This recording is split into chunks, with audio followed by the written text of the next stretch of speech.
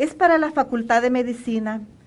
en conjunto con el Instituto Salvadoreño del Seguro Social, culminar un esfuerzo más de trabajo académico en el cual estamos aportando a la sociedad salvadoreña y, por supuesto,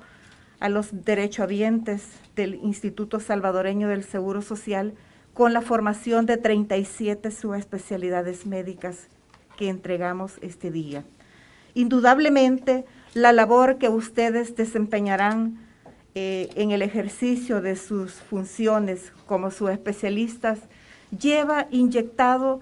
toda una energía, toda la sabiduría y el esfuerzo que cada uno de ustedes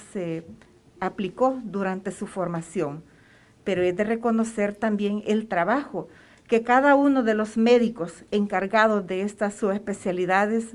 los coordinadores de cada programa académico y el esfuerzo en la planificación se desarrolló para el logro final, que es que ustedes este día se les acredite y se les entregue su diploma con la subespecialidad correspondiente.